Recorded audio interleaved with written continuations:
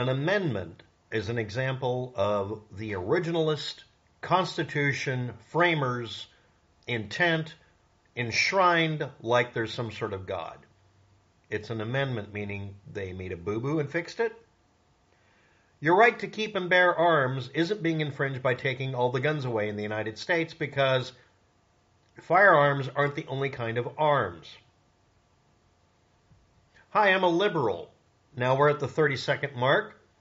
Start typing without listening because that's the reactionary behavior, and we know you have to get it out of your system because you've already been pre-programmed, conditioned to do whatever you're doing. When I say that every American should be able to buy and own or make a 12-gauge handgun without any restrictions, without any background check, without anybody having record of it. Oh, now what are you going to do? You can go get one. I know where you can get one off the internet. Shows up in the mail. And it takes 12-gauge shotgun shells. It's not in any way, shape, or form a muzzle loader or anything like that that would actually be able to handle higher pressure if it was built correctly, but we won't go there. That's an engineering video I've already done. It's called a flare gun. It's made out of plastic. But it is still a 12-gauge handgun. And are you allowed to make one in metal? Yes. Are you allowed to own one? Yes. You just have to, before you have any possession of any product, or put it on your wish list, because the ATF is not telling the truth anymore. Gee, what a surprise. You contact them and say, I am of sound mind and body. I'm normal. I have no criminal record. Here's my cashier's check or money order. They take money orders. I want you to acknowledge that I have the right to keep and bear arms, and I have the right to make a 12-gauge handgun, a real one, not just a muzzleloader. And I don't have possession of anything like a firearm, not even a flare gun. The ATF recently made a ruling that being in possession of a chunk of bar stock can deliberately be misinterpreted as it already being a firearm. And you didn't get a permit yet. You have to start from flat-footed, dead start. You can't have any materials or equipment because they'll declare the drill and drill bits to be part of the process of making a firearm. They will declare any precursor component or tool. They added that in as, yeah, you have a drill bit, right? Yeah, that's now a machine gun if we want to say so.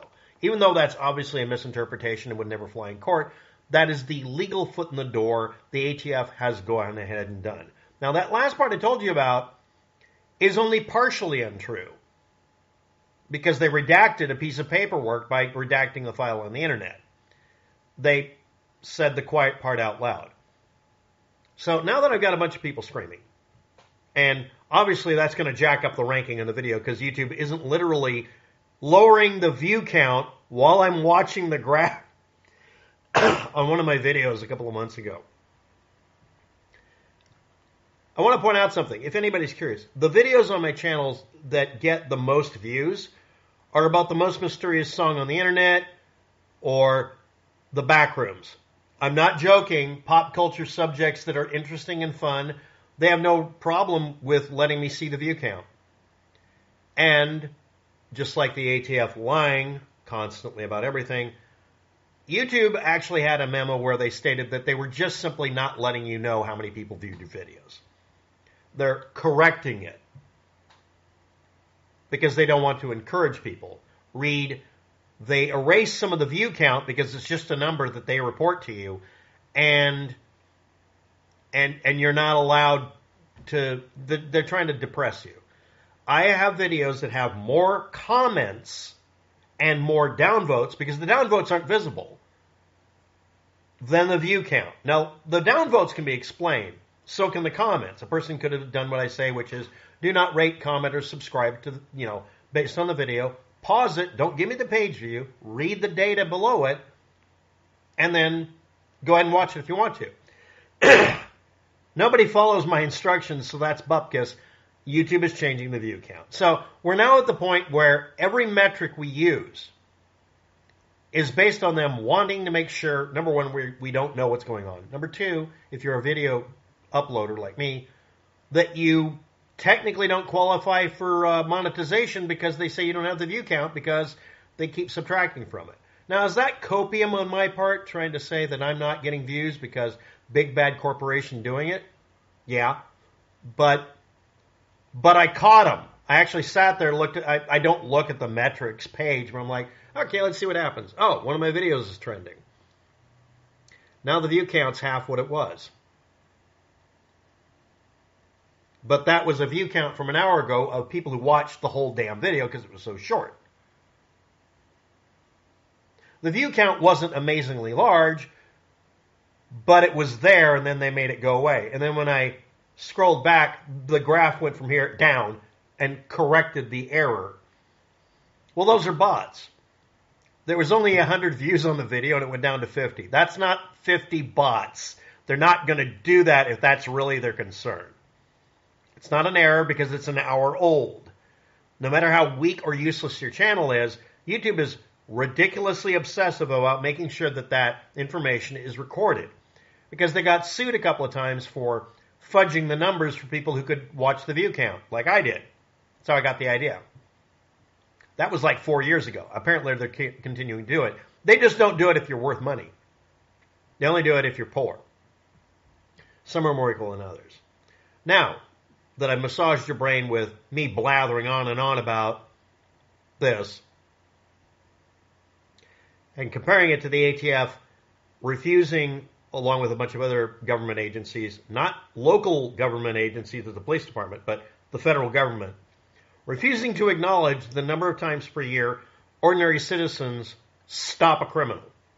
It's actually, whatever number you read, it's triple. They divided by 3. They just said, well, for error correction, they just literally divided it by 3. That's an error. That's a statistical correction. That's their way of weighting the results.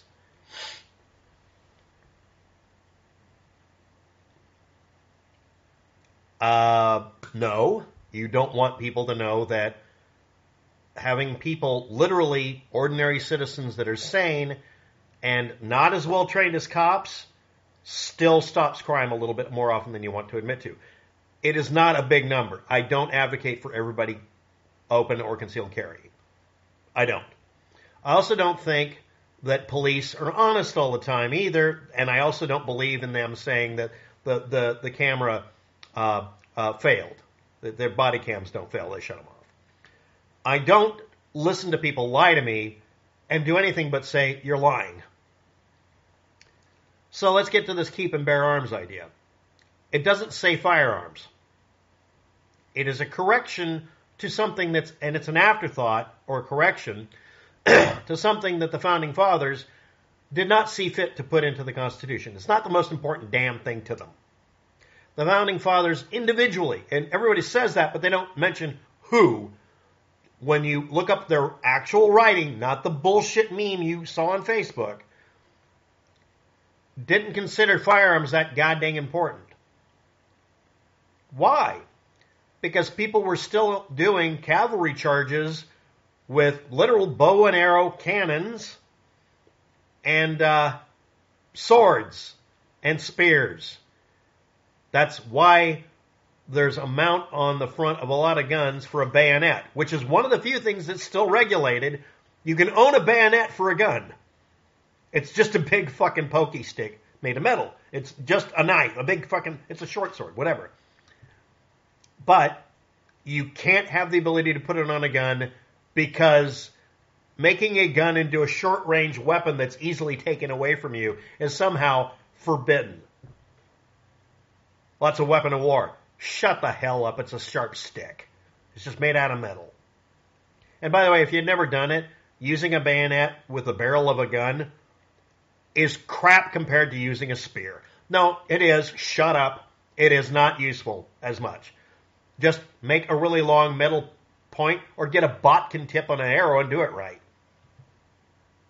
It's a last-ditch effort. It was of limited value, except in trench fighting. But let's get on with this.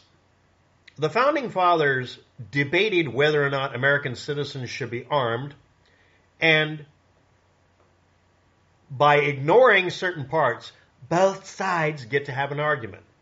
The liberals decided it was only for the military or for what we would now call the National Guard, the militia, the sanctioned regulars. You can watch a couple of movies, one of them with Mel Gibson in it, where they talk about if you signed up or agreed or were deputized or whatever, you were an irregular military, but you had to follow some rules. That's what we now call the National Guard. That's obviously not irregular. It's the National Guard. But if you were a citizen soldier, why would you be told you have a right to keep and bear arms? And unless you're an idiot, why would you assume the government wanted to force you to have the right to keep and bear any arms? And yeah, this is a dork stamp I got from bonking my head again. I'm really a klutz, okay? I'm seeing it on the video, so I figured I should point that out. But let's get to it. Why would the government guarantee a right when it's not a backhanded way to force you to do something? Some of you are figuring it out because it's followed by the words about a discussion about regulated militias. Regulating militias by making them obey the government. Oh, now you're seeing, I'm sorry, you can't have me in your military. I'm an ex-prisoner. I served at a prison colony. You can't make me join your military. You have a right to keep and bear arms according to the Constitution because the Second Amendment was passed. What do you mean? You're drafted and you don't have that excuse. Put him in the front. He's fodder. Waptec, that doesn't sound like something I can put on a bumper sticker and scream really loudly while I shake an AR-15. Yeah. Are you realizing that this just means that you can't use your lack of rights? When you lose the right to keep and bear firearms, that's actually what it says on the paperwork if you get a felony high enough that they decide to do that. You're not allowed to have firearms. It does not say arms, because then you couldn't own a butcher knife to cut steak. You couldn't defend yourself at all. Felons are allowed to have muzzle loaders because they're not considered firearms. They're considered antiquated, old style, not effective in a cavalry charge. You might have noticed originally a lot of people brought up, well, this is regulating whether or not it can be a firearm that would be used in war or not. And everyone's like, why? Because it kept you from refusing to serve. Oh, that doesn't sound like something I'd want to... Yeah, it's not the flex you thought it was. It doesn't say firearms, it says arms. Well, what? At the time the Second Amendment was drafted and written up, you didn't think they were referring to literally every form of weapon that could be used? And by mentioning the militia, don't you mean forced to serve, drafted conscripts being compelled to fight, even if they were prisoners? Yeah. Well, you can't put him at the front of the line. He's a prisoner. He's not allowed to have a firearm. It says here he has the right to an arm. His right was not taken away. You can give him a bayonet. He can still fight. Your right to defend yourself extended to being compelled to defend your country. But no, we don't discuss that. Anybody remember when the draft was still in place? I do. I grew up during it. The draft was still legally allowed. This voluntary military we have now, voluntary military kind of rhymes, there's still a law that says you can be drafted. Many of you have to register for the draft. It's compulsory in the United States that you serve if you're an able-bodied human. By the way, if you didn't know about it at the time, that meant that they could conscript British citizens to fight. That was part of the reason. I can't fight. I don't have a right to fight on your side. Yes, you do. We've extended your rights. Get in front. Here's your bayonet. Do you want a gun now? Yeah, okay. By the way, the majority of kills may not have actually happened from firearms. You know that, right? So you can argue this point. I welcome it. I'm leaving the comment section wide open. But do you feel comfortable commenting like that under my video where I'm just going to tear it apart? Next video, maybe I'll look up all the data and see what they meant. Bye.